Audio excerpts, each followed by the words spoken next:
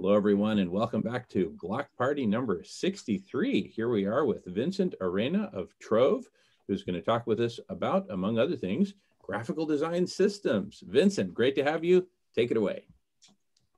Awesome. Thanks, Jamin. So what we were talking about was in the kind of Chrysalis branding system, how to create something where it can kind of be potentially decentralized, but also have a strong enough brand presence that it's easily identifiable. It's something that also is beautiful and that is also, like, I'm thinking, able to be kind of customized and transferable. And so, for example, they're like TED Talks. TED has the TEDx logo, but they let you kind of like say, like, TEDx Sydney, TEDx Long Island, and you can kind of add on your piece to make TED a part of your like local community. And so that's one example. And I'm gonna just screen share real quick if you want to pass that. The idea behind like systems, graphical systems design is like when you go to Google and you see like Google Calendar, Google Maps, Google Chrome, they all use a similar color scheme and similar like rounding of the icons. And so it feels like a cohesive set of logos, even though they're different products, because they're in the same ecosystem. Another example of this is the MIT Media Lab. And so they created a new logo system, which as a system, they're able to basically create multiple logos from one logo, and anyone could use that system to spin off a new one. So it's like a fractal logo. So for example, these are all different parts of the Media Lab. So this is like the Media Lab's library, the Media Lab's kindergarten, the Media Lab's like calendar. And so let me pull up a higher quality, higher res image.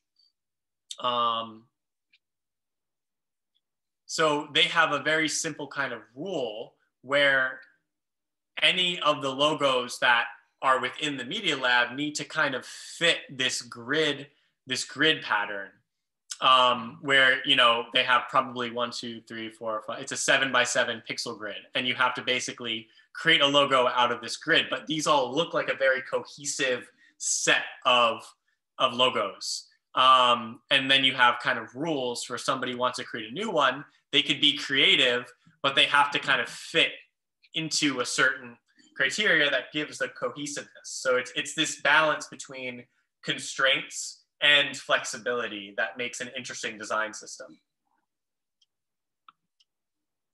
And so let's see, this is an interesting example of the Atlassian logo, which is right here.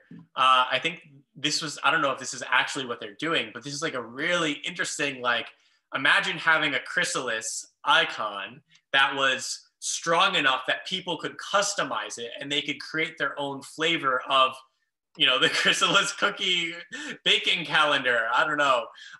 But being able to have something where it's a design system. And there's like some complexity to this, but yeah, so like, one way is creating a similar kind of just feeling of the iconography so that it fits. And then other ways are making a shape that you could then fill in the Chrysalis with, like, maybe you make just like an outline and then anyone could kind of fill it in with what they want. So that's an interesting just idea, and making this kind of like cohesive ecosystem of different Chrysalis logos. So if Simon wanted to create the Chrysalis marketplace and Jamin wanted to create the Chrysalis calendar, they might have two different logos, but they like fit together. So that's my idea proposition for Chrysalis, is how might we create a design system for the brand? I love it, and I'd love to do a dimensional enhancement on your idea, Vincent. What if we were to put up on the calendar this concept, right? And or put up on the, on Trove, this concept with this literally this recording that's putting out the challenge. And we put it out as an open source opportunity, challenge, competition, whatever, to say, hey, who can come up with a graphical design system for the Chrysalis, right? Please come with your ideas, post them here, show up at meetings, just demo it to us and get reactions, get feedback. And we become like not a media lab, but a graphical design lab, a Chrysalis lab, right? For, giving people feedback who come with ideas and just see what emerges, right? And maybe one system will emerge, maybe multiple. Anyway, just those are my thoughts. Passing the feather. This is Michael. I have to run, but thank you all, especially Vincent and Jamin. Vincent, did you get your GoFundMe or what have you, your donation page going, please? Thank you. Oop, I was muted. Thanks, Michael. Can you guys hear me? Everyone's frozen. It's weird. No, we can hear you, and I can see Simon moving around. Okay. Yeah. Close the door. So, yeah, hopefully by next week we'll have a link to share. Thanks, Michael. I appreciate it. Yeah. I mean, this call inspired me to do it. I'm still deciding whether I should do Patreon, Ko-Fi. There's a few open source ones that like donation platforms that don't take a percentage that I was also looking into. And some of the other ones for like nonprofits that I might want to support. They like donate a percentage of what gets donated to like other, like social impact things. So I'm still deciding which tool to use, but yeah, as soon as I have that, I'll share it next week. Thanks, Michael.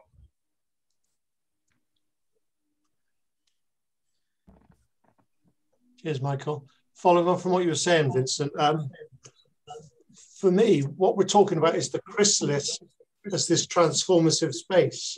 So it's inside the Chrysalis. The Chrysalis is almost like a womb. So the Chrysalis is around the outside. And anybody, and I'm thinking something like the B Corporation, we need some criteria to be allowed, almost like a kite mark, which will be on the UK. So if you want to use the Chrysalis outside of your own logo, so your logo fits inside the Chrysalis,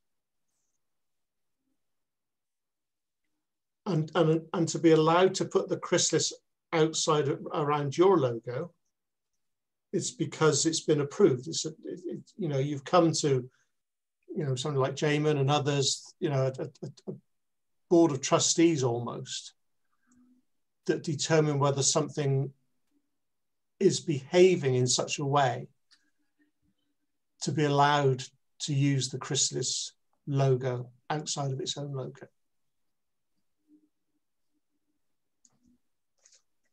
Or behind it in some way, to create the impression, like a 3D aspect that it's inside this space, part of this transformative space that we're trying to create collectively.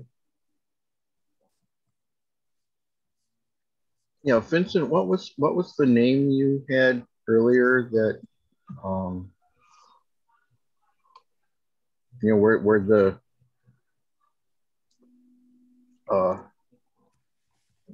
where everybody policed the logo for proper use? What was the name of that? Oh, it's community marks. And actually I've been the links that have come out of this meeting, I actually attached to the event page. So I'll send that and it's going to have all the links on it. Give me a second. Cool.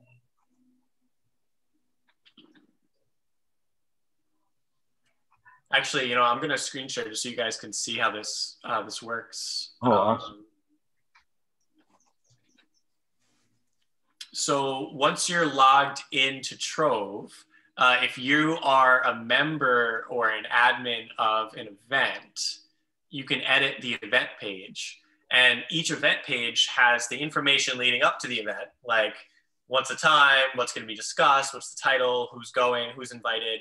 But then what I'm working on now is what comes after the event. How can we take all the knowledge and the discussions and the links and the projects that came out of the event and put them in a firmament of knowledge that other people can find, like leaving like a trail of breadcrumbs of what we've done, and also be able to then, oh, what was that thing that I want to go back to during, what was the thing we discussed in the call?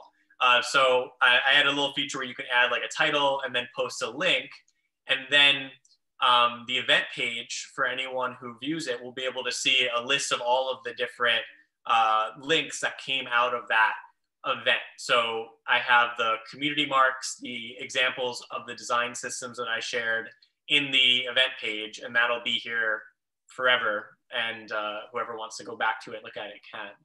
So let me post that in the Zoom chat. But that's one of the features I've been working on this week and just testing it out right now.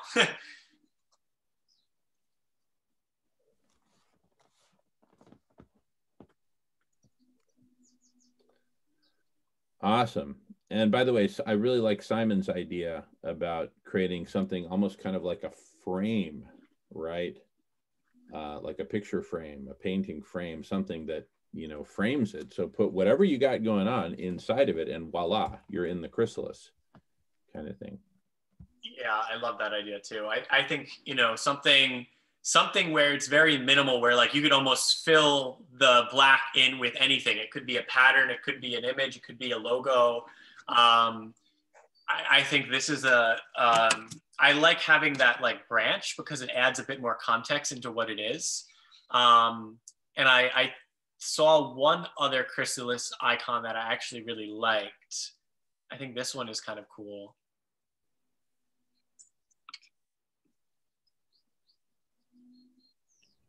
Vincent, when you're as successful as Zuckerberg or Bill Gates, how will you spend your billions? Well, I would hope to do it a little differently. I think when people get to be a billionaire, they become so far away from the problems that it's like, how can I give my money away fast enough becomes an issue. And I think I would rather not be a billionaire in the first place and build things that are giving back as they're growing. And so I'd rather, instead of like building something that is extracting wealth and giving it to me, and then when I'm successful, quote unquote, by having hoarded all the money, then give it away, I would rather be able to build something, have a comfortable salary that I get paid to do what I love. And as I'm building things, the kind of profit that comes in from those businesses or cooperatives, as it's being brought in, goes back and in this kind of ecosystem approach, like in nature, like a tree, takes nutrients from the ground, but then in the fall, it drops them back down and it grows bigger each year, but it doesn't like take all the nutrients and then hold them in its trunk for 10 years and then decide, okay, I have all this fruit, what do I do with it? And then try to give it away. Yeah, so I hope that answers the question. But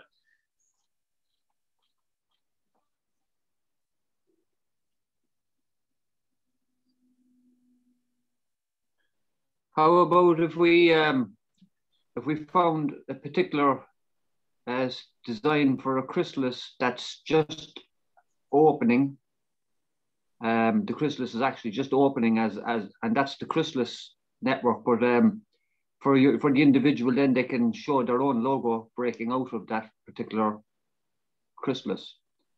So you can use it as an individual or whatever. That's a good idea.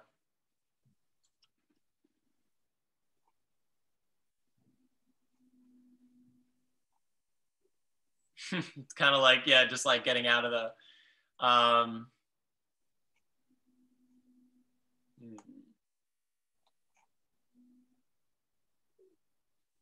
yeah, like the row of there's just on the top left there now you can see there there's a row of chrysalis. Yeah, there's a row of chrysalises there now, and there's a row of butterflies. But if there was a row of chrysalis and a row of different types of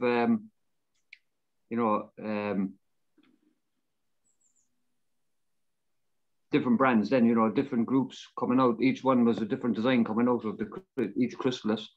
You know, that kind of an idea, like, so to give the person the idea, or anyone coming in, the idea that they can, you know, become within the Chrysalis. And I don't know, something like that. Yes, and what if you had a different design system and these were stages? So this could be a company that is still in the current capitalistic system, but wants to be better and is in the transition phase. And then if there's a cooperative or that is like actively being regenerative, they're creating more positive for the world than they're taking away, then they get to put their logo on the wing of a butterfly that's like outside of the chrysalis, right? So it's this kind of like, you can have like almost like I mean, like the organic seal is like it's organic or it's not. But there are other things like LEED certification where it's like silver, gold, platinum. So you could have different stages of systems, and you can allow people to use certain logos depending on their stage. Yeah, exactly. That's a great idea. And also what you just said there, the idea of like, we're all butterflies, all the different groups or the individual groups will be butterflies. So keep the butterfly and the chrysalis together, but just put your logo on the wing of the butterfly. Yeah, that's a great idea. I think there's also power in rejection. I mean, to say, you know, there are certain things that simply do not belong inside the chrysalis. They, you know, they need to be left behind. Yeah, that's been a major theme this week, and it's an ongoing discussion. We had a really great conversation about that yesterday, which I sent out in last night's email, the recording of about an hour long. You know, what exactly defines the chrysalis? I'm taking a very radical approach myself, but anyway, this is an ongoing conversation, and I think we'll have a lot of the topics on the chrysalis calendar will center around this initially. What is the chrysalis? What do we mean by that, right? So if Vincent decides he does want to become a billionaire, he's not allowed in. If you guys need me to be a billionaire to fund this, then maybe. No, I'm kidding.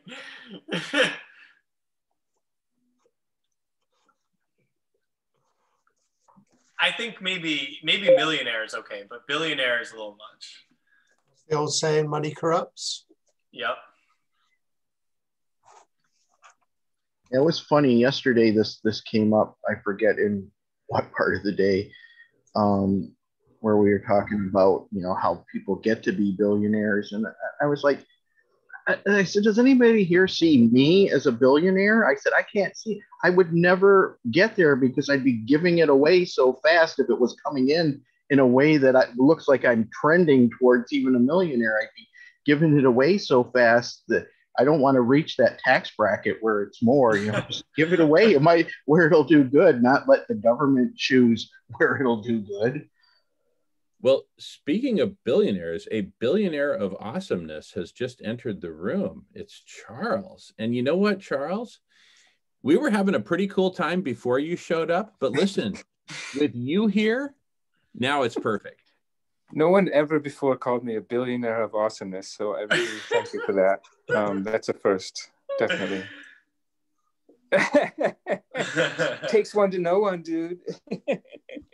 Oh, thank you. I'm glad to be here. I'm going to go on off camera just to make some food here, but I'm just dropping in to see what's up.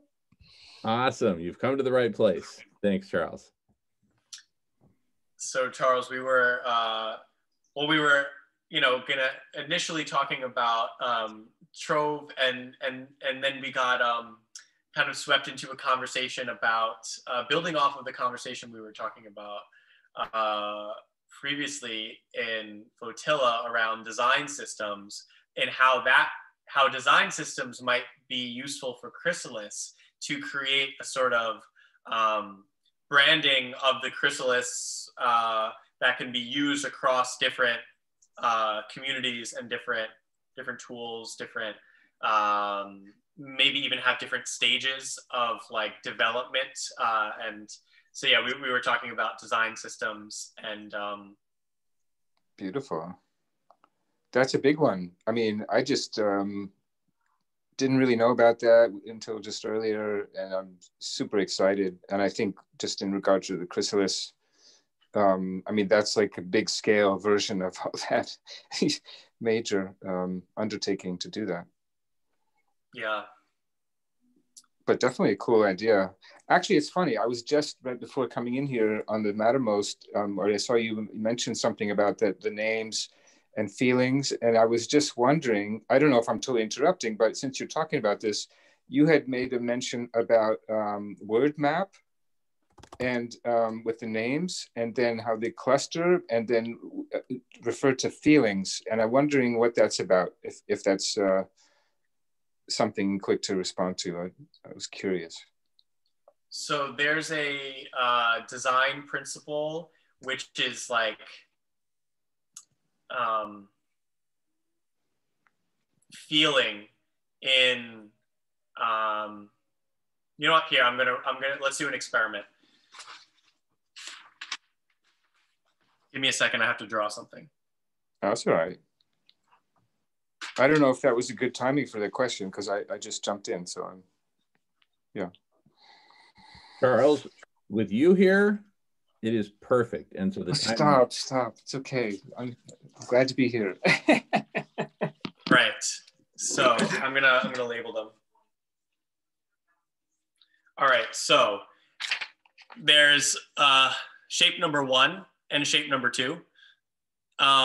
So out of these 2 shapes, let's say these were your kids and you had to name them. And one is going to be named Boba, and the other one is going to be named Icky. Which one is Icky, and which one do you name Boba? You're going to name your kid Icky? It's just an experiment. Icky is the one with spiked hair, and Boba is the ovalesque one. Yep. Does anyone disagree? Nope. It's not like, I mean, it could go either way.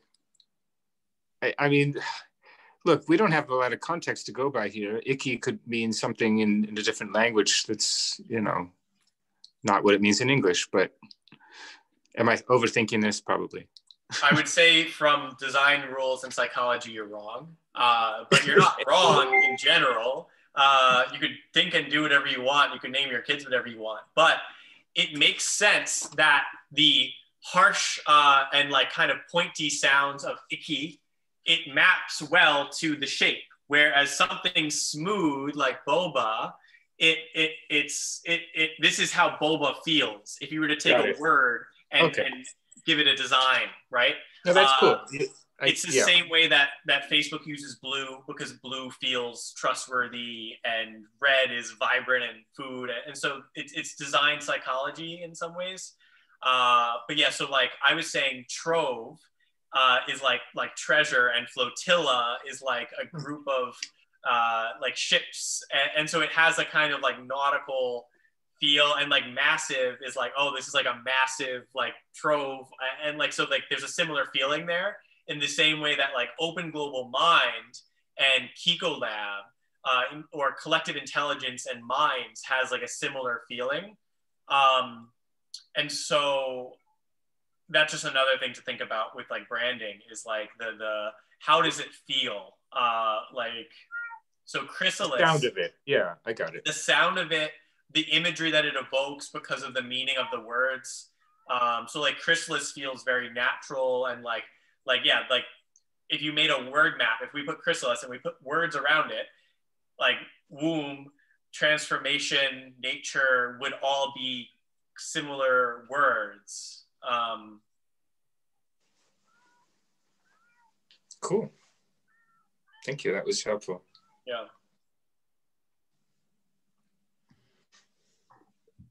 So it's like multiple factors bundled into what generates the various feelings. Yeah. There's does anyone here like Legend of Zelda? Not hip. I mean, I heard the name, but I don't know. It's not me. Like it, haven't played it in years. I think my wife got all that stuff in the divorce. There's this incredible YouTube video. It's called I think it's the Masterclass of Subtext.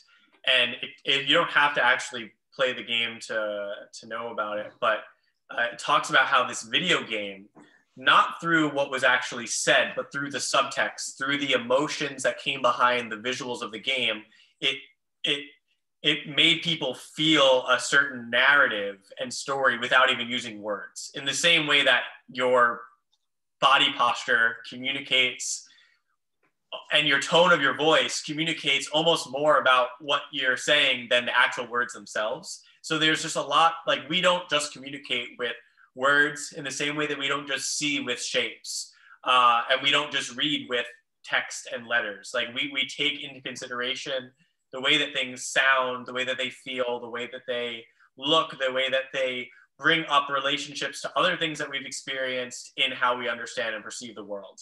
And so, yeah, it's a really cool watch if anyone is interested in that. If you're a writer or an artist or a creator of anything visual, it's a very interesting thing to think about as a principle, to design things where the subtext can sometimes speak more loudly than what's in the text, like reading between the lines, so to say.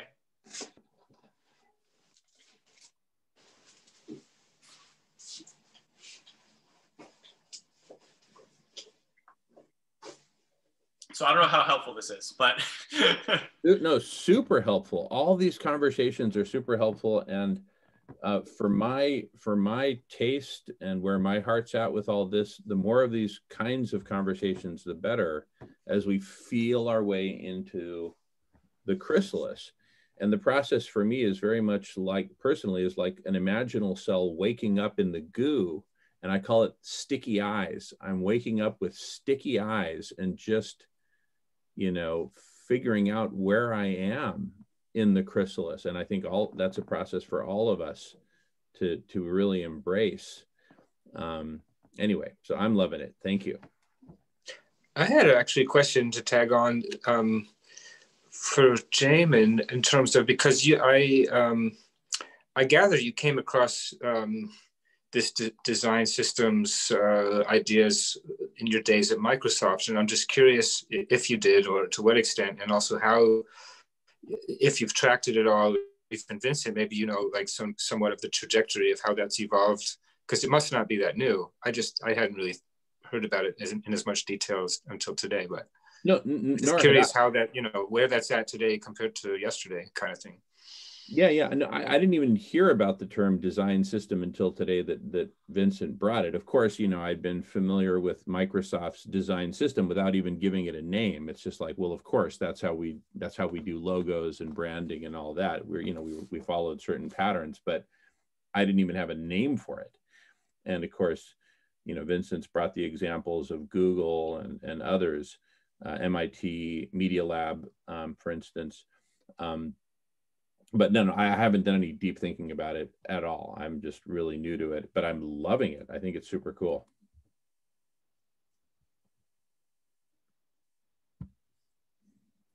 So yeah, I think it'd be interesting maybe to have a whole conversation about design, and maybe throw out some ideas for like logos. I'm wondering, does anyone know anyone that's very talented in the actual like graphical execution? That's not my strength. I'm much better at the system part of it, but like the actual, like, okay, we're going to make the Chrysalis logo. We're going to like the details of the shape and the colors and stuff. I'm wondering if anyone knows anyone or who might be interesting to join us for a call about that. Well, my partner, Melissa, she's an artist and comes from a family of artists.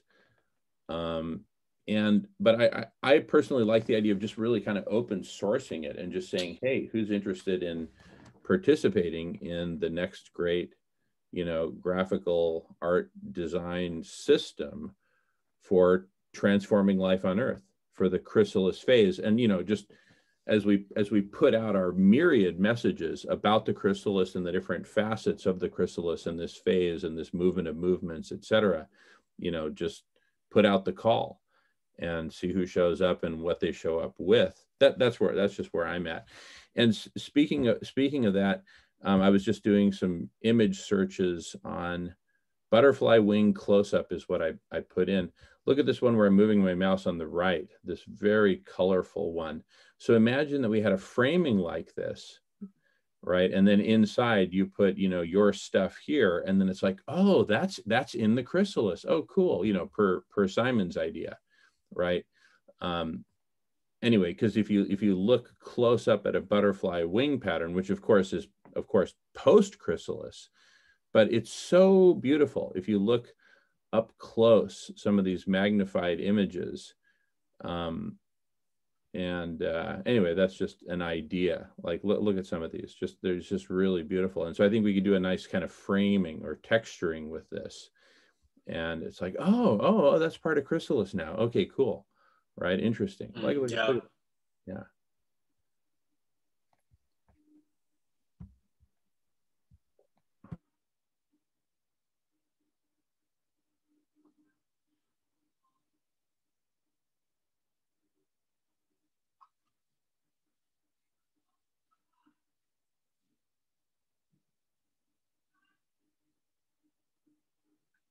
So I'm wondering if anyone has anything else, on their minds relating to kind of the like logo design, branding stuff. If not, I'd be happy to, kind of dive a bit more into Trove and some of the updates since last week. And anyone who's not on or has questions, I'd love to, open up that dialogue. But I guess first, does anyone on this thread that we're on have anything else?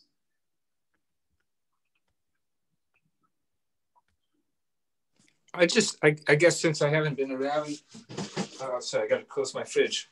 I just was curious if there's a quick update in terms of the calendar functionality, and I obviously haven't looked, or I wouldn't ask the question, in terms of all the Radish universe stuff on there. Is it already happening, or where's that at?